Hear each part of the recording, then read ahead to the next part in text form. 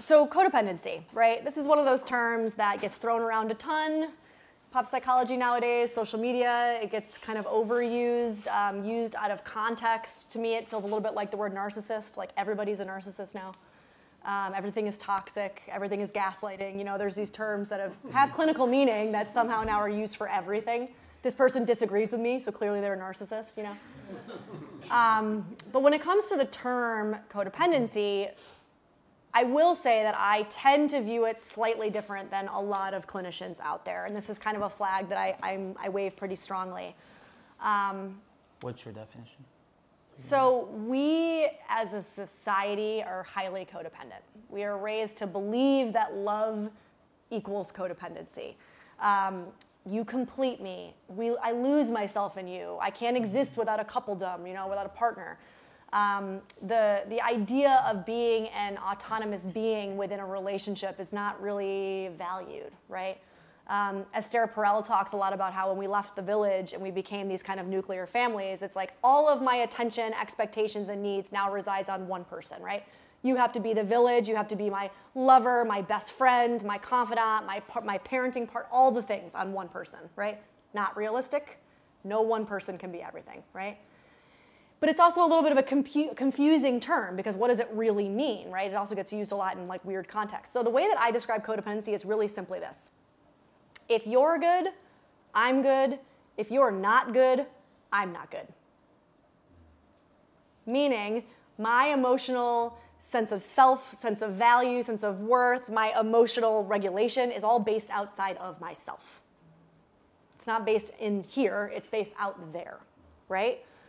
Now, there's a lot of behaviors that manifest from codependent tendencies or codependent kind of ways of relating, but that to me is kind of the most clear way to look at it. And it's pretty broad, right? When you think about it like that, you're like, oh shit, then a lot is codependent. Yeah, a lot is codependent. When she says, if you're not good, I'm not good, I'm like, oh, that's hot. That's romantic. Yeah. That's, you know. But you want to go down with me kind of thing. Yeah. Right? And I've learned after my divorce that I'll give you my hand, but not my life, which is not sexy because I, like everyone else, grew up watching movies where, yeah, you get married. If I go down, we're going down together. You know, we're one person. And I don't know also how much of that is cultural. There's a cultural component for sure. Yeah, but there's that piece. More collectivistic cultures, not to interrupt you. Mm-hmm. A lot of the Asian cultures, South American cultures, we have to also take it into account that there is a cultural component to this. Yeah.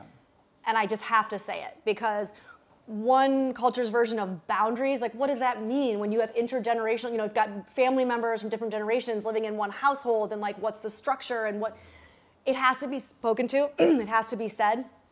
I'm not going to be able to articulate all the nuance, but I just want to call it out because it is an important component. Yeah, if my dad was still here, a boundary to him would be you don't love me. Yeah.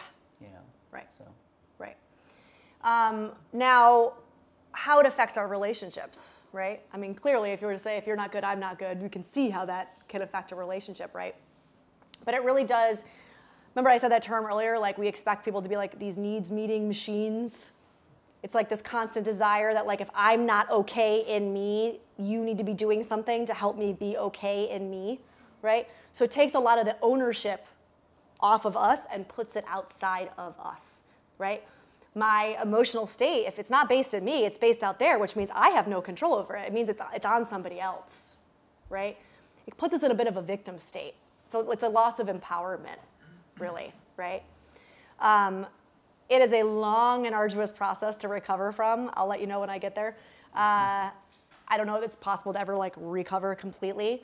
But you know, it's not just like the wives of alcoholic husbands anymore. It's a different understanding that we have now. You know, I mean, yeah, that still pertains, but it's a lot more about where do I end and you begin. And not in a hyper-independent way, because hyper-independence is really just the other side of the same coin as codependence. It's still I'm finding my sense of self outside of myself. It's like in reflection of or in response to something else, right? And so be careful that we don't slip from one side of the spectrum to the other.